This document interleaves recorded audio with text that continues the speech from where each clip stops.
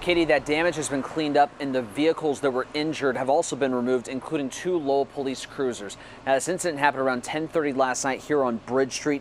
4 cars in total were damaged, including an SUV on its side, which police say was being driven at a high rate of speed in the wrong lane.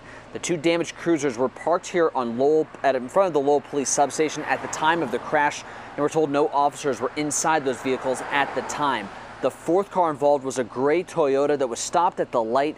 Police on scene say the driver of that SUV that ended up on its side suffered non-life-threatening injuries, and so far there's no word on any potential charges to that driver.